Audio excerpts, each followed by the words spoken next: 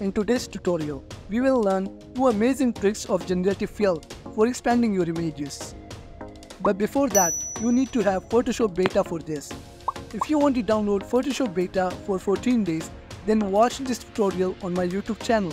And in the second tutorial, I have explained how you can extend this 14 days again and again. So watch that tutorial. The link can be found in the provided description as well as in the I button.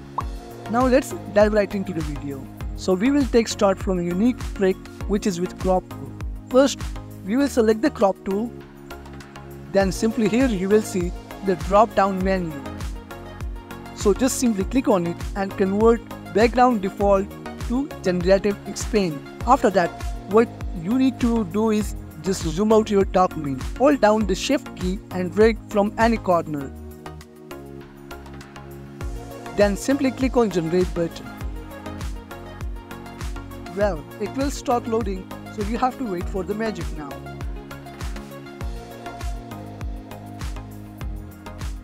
The result will come with 3 different variations. Let's check the other 2, that which one looks good.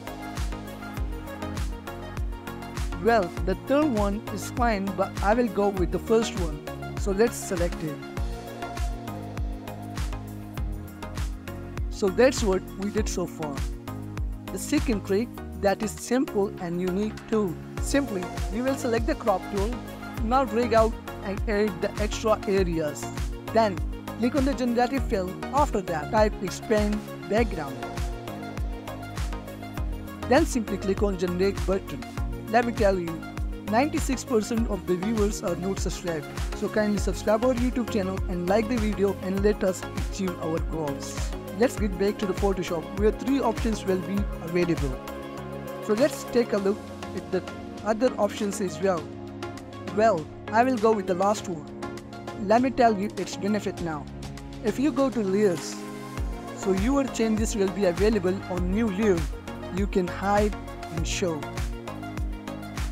Even in the properties panel, those 3 variations are still there. So this is what we did so far in this picture. Well, if you want to learn generative fill in details and you want to know more about it, so simply click on the right side tutorial and enjoy the generative fill. Thank you.